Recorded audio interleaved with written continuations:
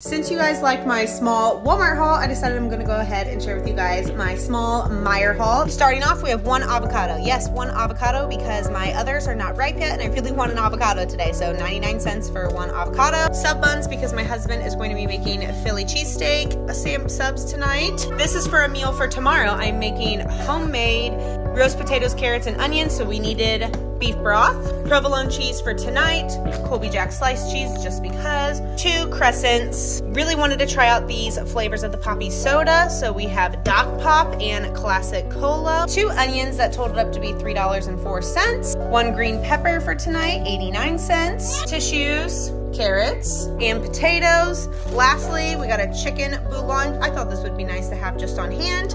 And then we have beef bouillon, 2 of them, 1 for tonight, 1 to have. That is everything that I got at Meijer, and my total was $39.23.